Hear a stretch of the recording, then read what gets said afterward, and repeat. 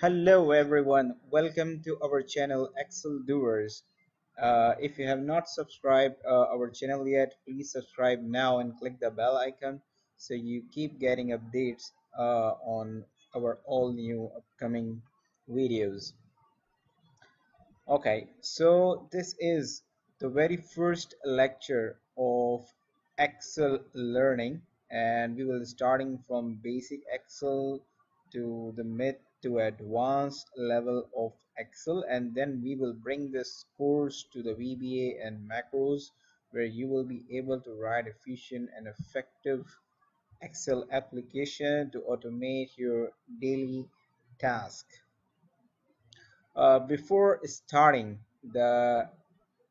we need to learn the basic concepts. What are basically the Microsoft Excel is, what are the workbook is, what are the sheets are, and what is the cell actually. So starting from the Microsoft Excel, this is an application.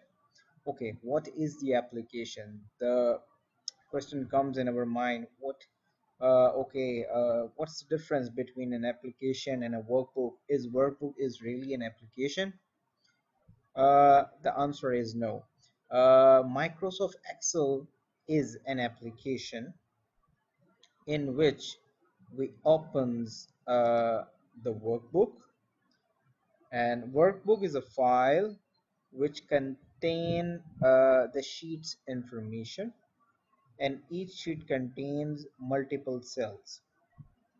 So starting with application,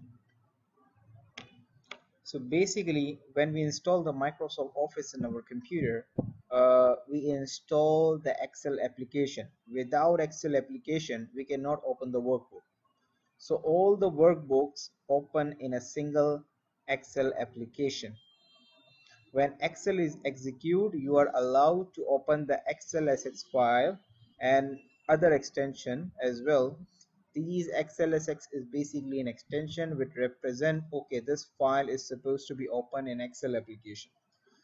Okay, so this is your application.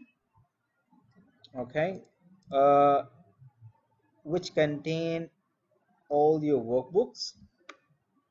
Workbook is a file, or we can say is a database which contain many uh, many set of data. The set of data we can define as a sheet. So each workbook contain multiple sheets, and each sheets contain multiple cells, and in this particular cells we keep all the important information. Okay, so in easy words, if I stop the Excel application, all the workbooks which are open will be closed altogether. If I remove a sheet here in workbook 1, it will not affect my workbook 2, or it won't be affecting the worksheet 1 or sheet 3 of the same workbook. Neither it's gonna affect the sale of any other sheets, but it's going to affect the cell of the same sheet which is being going to close.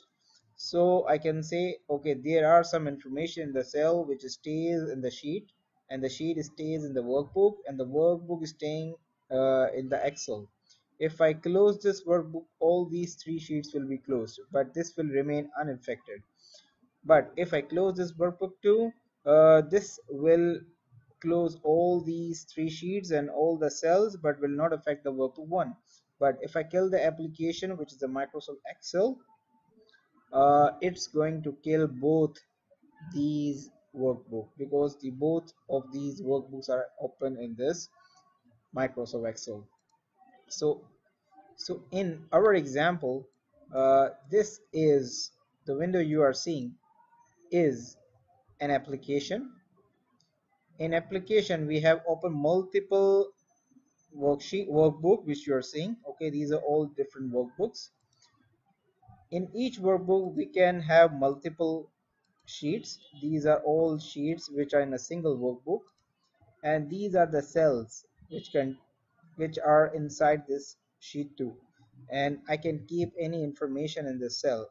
But if I remove this sheet 2, only the cell containing this sheet 2 will be removed, but sheet 3, sheet 4 will not be affected, sheet 1 will not be effective until unless I close the workbook or remove the sheet 1.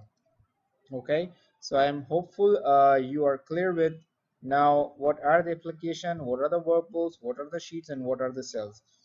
If you have any question regarding this, please comment below this video and I will respond.